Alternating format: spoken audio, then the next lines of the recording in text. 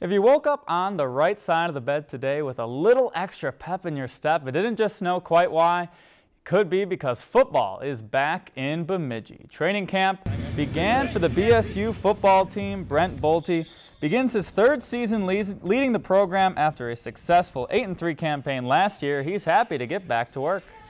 It's exciting. Anytime you get to this point of the year, it's been a long summer. You know, the guys been here all summer working hard, and just fun to get everybody back, including the freshmen, and just the genuine excitement about getting back here and going. And now, day one, get out here and see what they can do. Many of the questions to be answered in camp will be on the offensive side of the ball. There's a quarterback battle to decide who will succeed. The graduate Jordan Hine, and there are a multitude of backs and receivers who could get a lot of touches. I mean, we got to make sure that our quarterbacks are ready to go. I think that was probably the question mark coming out of spring. So we still have a battle going on there. On the offensive side of the ball, we really just expand some depth at running back. We lost Tahi, lost a lot of good receivers. So I think we have a lot of good young kids that are coming up just to see if they can put it in action.